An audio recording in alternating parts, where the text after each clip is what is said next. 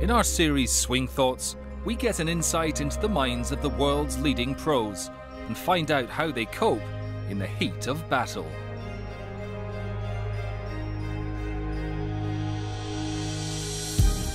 With 3 wins on the European Tour under his belt, today we hear from the ever-improving 28-year-old Englishman Matt Wallace about his key swing thoughts when competing at the top of the game.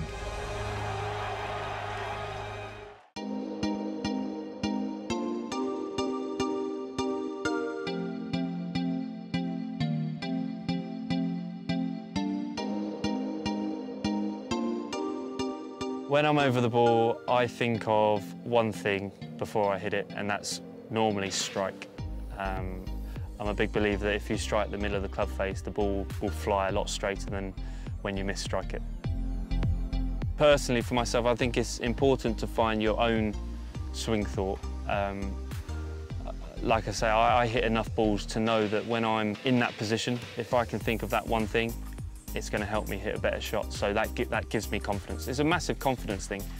If something you're thinking of gives you confidence and you see effects from it, then you'll do it over and over again and you'll hit better shots.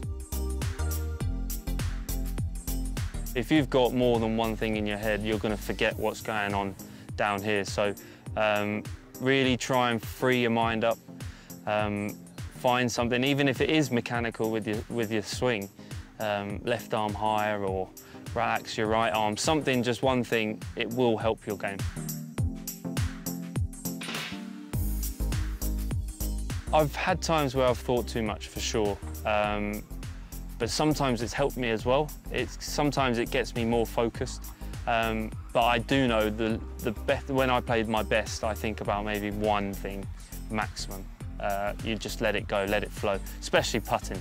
I think putting is an art that you need to master somehow by feel and visual instead of mechanical.